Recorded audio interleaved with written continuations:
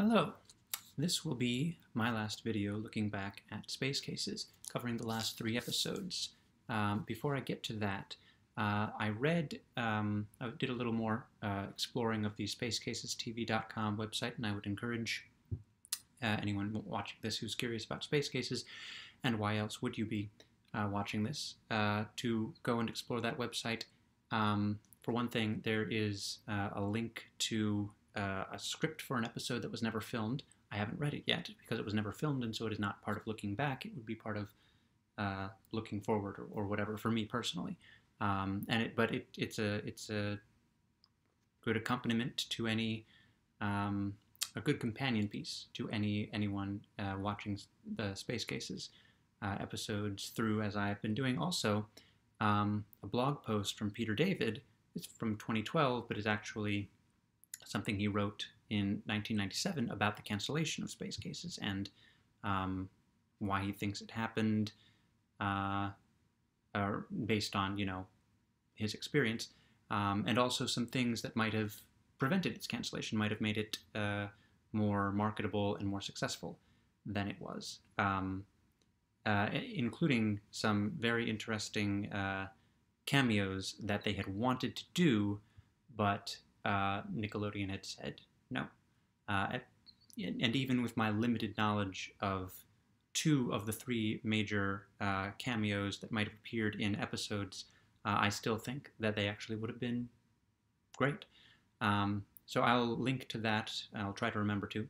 When I post this video, I'll link to it along with my Space Cases thing from Medium, in which I pitch how I would do a Space Cases reboot movie. So that's, I think, yeah. So as soon as you finish watching the YouTube thing about looking back at the Space Cases up until it was canceled, read about that cancellation and what might have been. So I'll go first. I'll go now to the episodes, and the first is Runaway. Now this is an episode that is kind of in the same league as Ma, but for different reasons. Was it Ma? Mother Knows Best. In that it's not like Ma in that I remember it exists and I don't really like it or relish watching it. I always forget that it exists. It's kind of like, and the same thing with the very last episode, Friend in Need, I think it's called. I always forget about them. I remember that one now better than I remember this one. It's possible I didn't see them when I was younger, toward the end of Space Cases that year. Peter David writes that the series finale of Space Cases was on Nickelodeon opposite the Super Bowl, so that might be why I don't remember that one. And Runaway is just, it's better than Ma, I think, but it's also, it's not that memorable. I think maybe there's too much going on. It's inspired by the Apollo 13 moon mission, which was, it was supposed to be the 3rd space launch to land on the moon, but something went wrong with their oxygen, and they ended up just circling the moon and coming back to Earth, which is still really cool and cooler than anything I've ever done, but not landing on the moon, and not doing so for scientific, mechanical problem reasons. And that is what this one is about. This one is about Bova and Radu are out in one of the Krista's little scouting ships called Starling 9. Perhaps it is called Starling. Perhaps that is the proof that the Krista is supposed to look like a bird, and that the Starling, which looks kind of like the Krista's head. If Krista were a bird, it would be its head. I guess it's the cockpit or the front of the Krista. So I think that is arguments in favor of the Krista supposed to look like a bird, not a fish or a dragon. But Radu and Bova are out there. They're doing something. It doesn't really matter what. And then they're on their way back from their scientific expedition. And meanwhile, Susie has been fiddling with the Krista's engines, and she's been able to make it go really fast, at least she says. And so Harlan then uses this as an opportunity to say, well, I want to fly the really fast Krista, so I'm going to kick it into high gear now while we wait for them to come back. And the lesson of the episode is they shouldn't have done that. They shouldn't have tried to show off, especially at a time when their friends were in danger. And the third thing that's happening, third being after Starling 1, Susie and Harlan 2, and then this is the third, is that Rosie and Miss Davenport get stuck in the jump tubes while the Krista is careening out of control. And one of the things it does as it careens out of control is it clips the Starling, sending the Starling careening out of control, spinning out into space.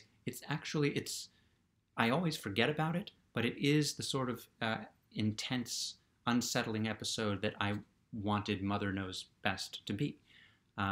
Because it's the most danger, I would say, that any of these kids have been in.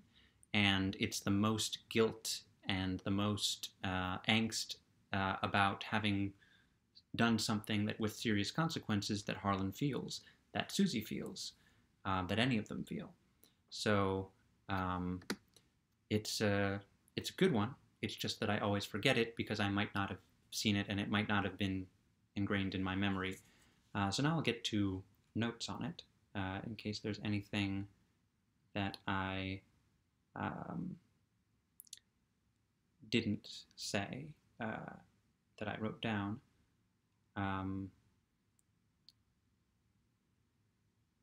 Harlan also feels guilty because he was supposed to go out in the Starling, but he let Radu have the opportunity.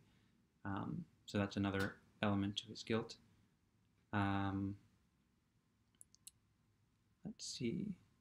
Yeah, I wrote down that the Davenport Rosie jump tube ride is pretty goofy, but it's probably intended to be. I don't know what else those two would have done, and Goddard is still in the health pod.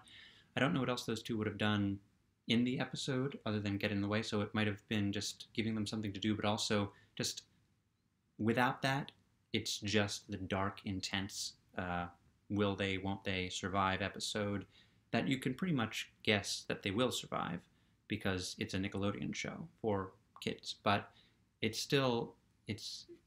like I said, of all the episodes, it's the most peril that they're ever in. It's the most what are they going to do, because they keep trying things and those things keep not working. So that was probably to leaven it a little. Let's see.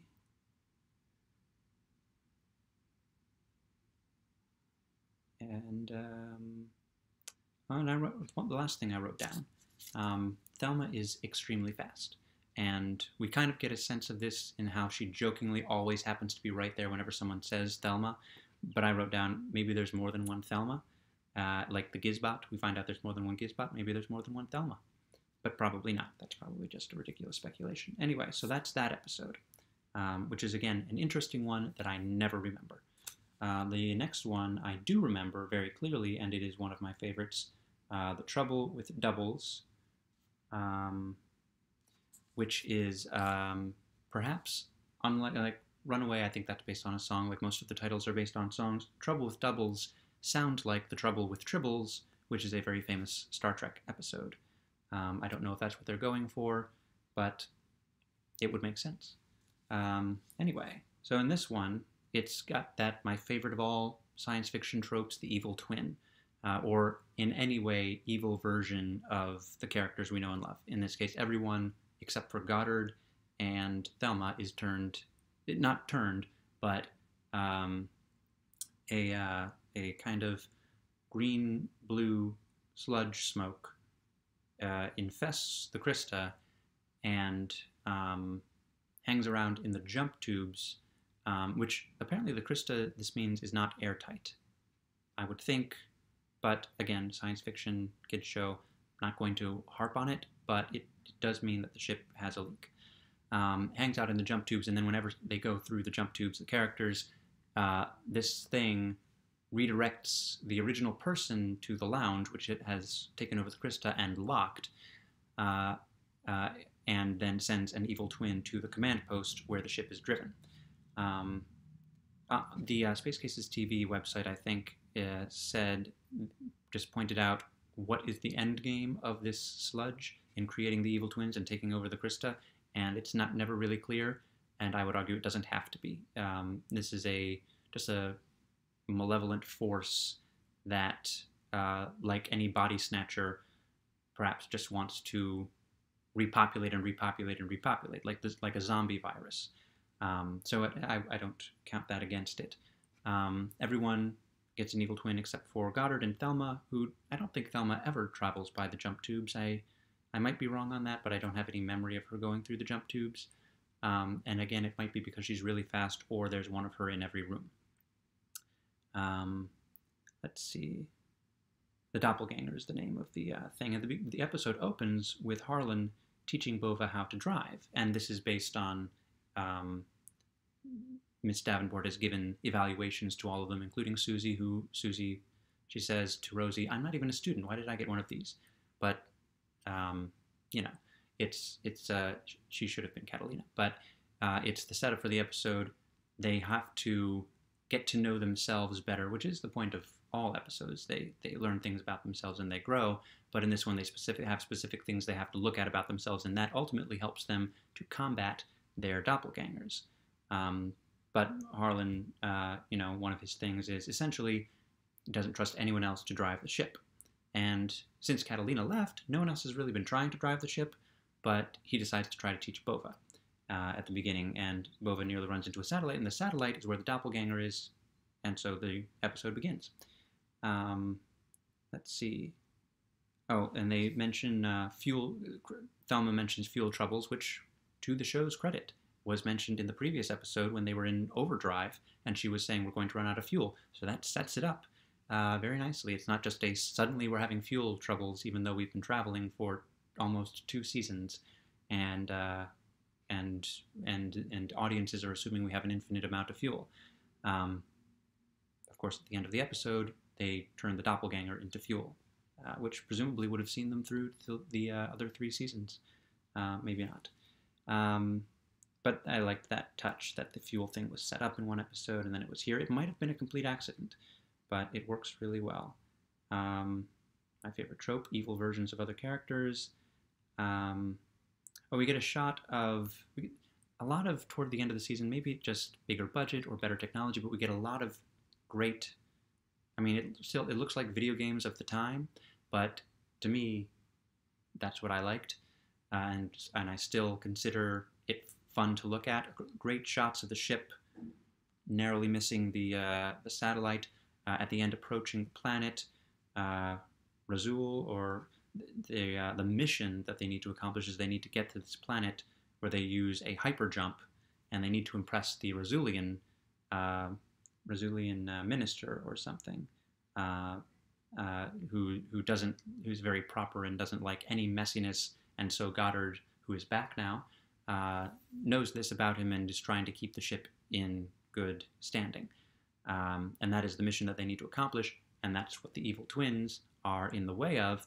And the Razulian is played by, apparently, Gilderoy Lockhart from Harry Potter and the Chamber of Secrets, the movie. It's really Marcel Jenin, who has played many characters in the thing, but he reminded me a lot of Gilderoy Lockhart. Also, just of note, as far as credit where it's due, a lot of fighting, a lot of stunts in this episode. Walter Jones himself was the stunt coordinator. So cool for him. But one of the shots that we get is of the interior of the Krista, I guess, and the jump tubes all going which way. And, it's interesting to see that there are actual physical tubes that go all over the Krista, but as far as how they get the kids and the adults from one part of the Krista to the next, they don't work more like solid tubes. They work more like the stairs at Hogwarts that change every so often, and therefore can lead to different places at different times. But it's still cool seeing more of the Krista, seeing the Krista approach the planet somewhat recklessly. Let's see. I'll talk a bit about the evil twins. Bova has the best villain voice, and most of them kind of just talk like they say evil things, but in the regular voices. But he just goes into kind of a cackle, like everything that he says is being spoken through a cackle, and he's very mustache twirly out of all of them. He seemed to have a really great time doing this. They all did, but him in particular. Miss Davenport's clone at one point has one of my favorite lines.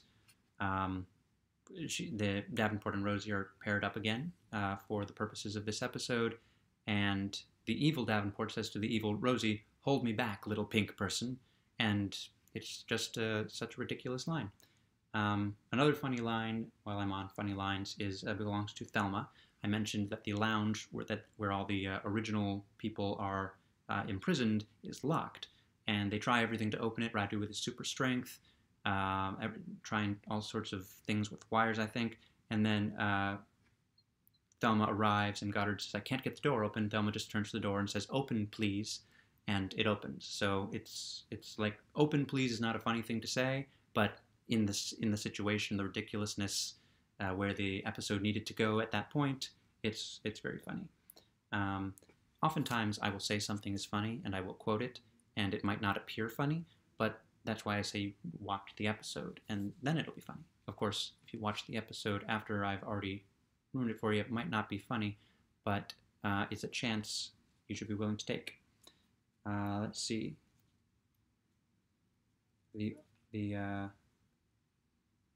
Harlan and Radu do the classic. First, their evil twins try to get them to fight each other, and then they get in on it, or they seem to, and then they get the evil twins to fight each other, and then they kind of retreat, and they have a nice bonding moment. So that's further developments in their relationship. And then I wrote, how did Susie get away? She needed to be somewhere for the conclusion of the episode. She's doing the psychic battle thing where she and her doppelganger, their psychic spirits come out and start twirling in combat. And I've said it before and I'll say it again, and South Park said it better, psychics doing battle is not interesting to watch. So wisely, she just extracts herself from that, gets back to the command post, and the episode goes on. But they all confront their doppelgangers, and but ultimately she comes up with the idea, which is why she needs to be there, of sucking the doppelganger mist into the ship to use as fuel. I wrote down the evil twins, the way that they dissolve when they are defeated reminds me of, there's a video game. I only played it once at a Taekwondo overnight thing, at the place where I took Taekwondo, and I think I played it in the morning. Is a battle game where the characters are made of brightly colored balls, different shapes, and I was somewhat good at it. And then whenever one of the characters was defeated, it would dissolve into a bunch of balls bouncing all over the place. And the way that the space cases dissolved reminded me of that, which goes again to the special effects look like video games. They saw special effects look like video games today because the same technology is used. So it's not a diss. It's just it looked really cool, and that's how it reminded. The dissolution didn't look as cool as like the ship approaching the planet, but I liked it. And this is the first time. The first time I was when I was younger, much younger, and I saw these episodes for the first time, and they said the line, "The ship is alive." That was the first time that I thought that it had occurred to me that the Krista was alive, that it was part animal or whatever. But as I've watched it since, there are hints in earlier episodes, things like Thelma saying the ship has a good sense of character. Rosie saying that the ship has healing powers. So but at the time it was like I didn't pick up on things very well back then. And so at the time, this was the revelation that the Krista is not just a machine, that it is also in some way living. So that was cool. And then the episode ends amusingly on the question of whether or not Goddard is one of the evil twins that he describes, having escaped. And the final episode is A Friend in Need. The friend in need is named Pezu and is voiced by Peter David's daughter, Shana, Shana. And in the blog post, he mentions what a fan of the show his daughters were. One of his other daughters was in King of the Hill. She is briefly visible, and the third daughter was too young, I guess, to be in an episode, but apparently she really loved it, just like I do. I love space cases. So the first thing I wrote down was that this is another season finale, and it is another episode where they they dock with a seemingly abandoned space station or craft that was recently attacked by the Spung. And so at the beginning, it's kind of like, oh, they're doing it again. But obviously, it's not the Krista. It's not as good an episode as that episode. That episode is great. This episode is merely good. Um, both of them have George Takei as Warlord Shank, and I'll just go straight to. No, I won't go straight to it because it kind of need a little background. Susie mentions when they're aboard the space station that the giant checkerboard-like room with all the gadgets and things looks kind of like her bedroom back home, but cozier, which is a very quirky thing to say, and says something about her character and her species, and it's a funny detail. It tells us a little bit about her without telling us that much about her. Davenport, Bova, and Rosie once again stay behind. I wrote, but for how long? I think they stay on the ship the entire episode this time.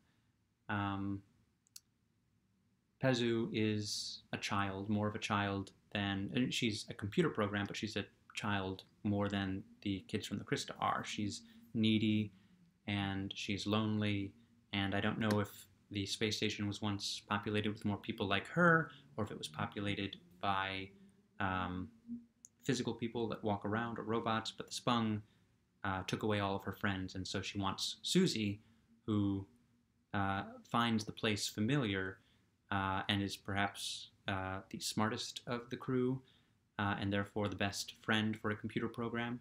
Pezu wants Susie to stay and be her friend, and gets rid of Radu, Harlan, and Goddard by banishing them to, I guess, not even like a little prison, but elsewhere in the space station in a kind of a maze that they have to run through, and then there's a projection of Warlord Shank for some reason. Let's see. Meanwhile, Pezu downloads a virus into the Krista to keep it from escaping, and also into Thelma, who tries to fight the virus. She has virus fighting software, but it doesn't work, and we get more evil Thelma, which is great. Evil Thelma is great because of Thelma's smile, and because the character being a robot, not human, but human emulating, notably, you can tell she's never quite right, and therefore always a bit off and unsettling. But when she goes evil, when she goes evil, it's extra entertaining. Warlord Shank, since he's a projection and not the actual Warlord Shank, does not recognize them, and Goddard is the one who points this out, and I point out that this is the second time that Warlord Shank has not recognized Goddard when he should have, because they do actually meet in Spung at Heart before On the Road to Find Out, and so Warlord Shank should have recognized him in that, but nitpicking. In a very Indiana Jones moment, a kind of spike cage thing falls down on our three heroes in the maze, and Radu catches it, which is cool. A nice heroic moment for him. The episode I wrote down reminds me of the, if you watched Pokemon, and if you watched Space Cases, you probably watched Pokemon. The episode, or the trio of episodes featuring the psychic Pokemon gym leader Sabrina, and how when Ash loses the battle, he and Misty and Brock are turned into... in the first case, they're just shrunk and then put into a little doll neighborhood play area for Sabrina's younger projected self. And then the second time he loses, Brock and Misty are turned into dolls. And this kind of reminded me the way that Pezu handles Harlan, Radu, and Goddard. I wrote down Thelma is like a classic movie monster, and this again goes to how fast she is. She's really, really fast unless you're watching her on the screen, and then she's kind of lurching, and she doesn't exactly run. She can't run because she's a stiff robot, but whenever you're not watching her move, she's moving really fast, like what's his name in Halloween, Mike Myers. So that was that was a fun thing. I just watched a lot of monster movies, as you might be able to guess from looking through my YouTube videos. There's a new Spung ship. It's not a kill cruiser. I don't know what it is, but it looks like Visser 3's Blade ship from Animorphs, but green. It looks really cool. And now I'll get to... So we actually have Warlord Shank, not just the projection of Warlord Shank, but he and the Spung had come and done damage to Pezu's space station, but she had also done damage to them, disabling all of their weapons. And so when they realize as they turn around, they come back, they want to undo that and get their weapons back. And then as they approach, they see the Krystas there, and Warlord Shank's underling says, should we destroy the ship, sir? And I'm not going to imitate George Takei, and I couldn't make it. Again, this is going to be one of the things. It's really funny if you watch him do it. I'm going to say it so that you know what it is. The guy says, should we destroy their ship? And Shank goes, how? By throwing rocks at it?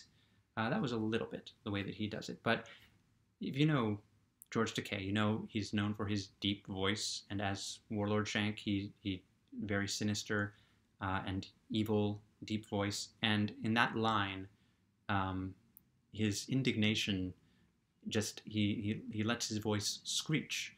And it's hilarious for that reason. It's a hilarious line. Like, this big, intimidating Spung ship is going to throw rocks to destroy the Krista.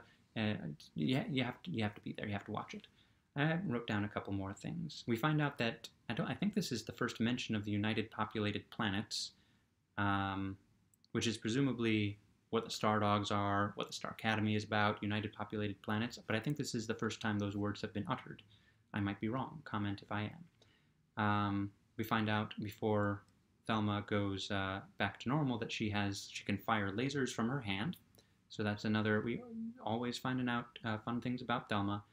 And then Rosie, in another very dark moment, is when Bova's shocking Thelma doesn't work. Rosie is ready to melt Thelma, and that would actually work because that is not a technical thing, but a physical thing. And Rosie doesn't want to do it, but Thelma keeps coming, and then just in time, Thelma goes back to normal. And in celebration, Davenport hugs Rosie, and Rosie is still really, really burning from having almost melted Thelma, and so that's a funny moment. A lot of the funny moments come after the intense moments for obvious reasons. And the episode ends on a very slapstick kind of the Spung are being chased around by Pezu through the maze, and a door closes as they're running, and they run into it and imprint on it like a cartoon. I bet that was the executives at Nickelodeon's idea. But maybe it wasn't. So that's that. And then there's one more thing. Well, a couple more things. So the next watch through that I'll do this sort of thing for, I'm going to do Wishbone. Because at the first time I watched Wishbone as a child, I had not read any of the books that Wishbone did episodes about, and now I have read all of them. Not all of them. I haven't read all of them. But a lot of them. And so I'm looking forward to doing that.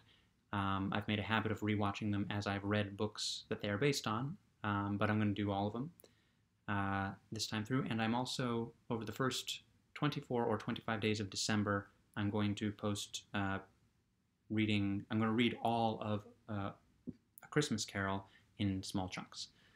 So those are the next things that I will do. I'm recording this on Wednesday. I'm going to put it on YouTube on Friday. But on Monday, when I'm not going to have any videos, and let me just Google something to make sure that what I'm about to say is absolutely true, but I'm pretty sure it is. On Monday, November 30th, Walter Emmanuel Jones, Harlan Band himself, will turn 50. And so maybe I'll watch an episode of Power Rangers or something to observe his birthday, but that's, I don't know how to say congratulations or on making it to 50. A lot of people make it to 50. But, you know, happy birthday to Walter Jones. I raise a glass to Walter Jones and his wonderful Star Trek for kids called Space Cases.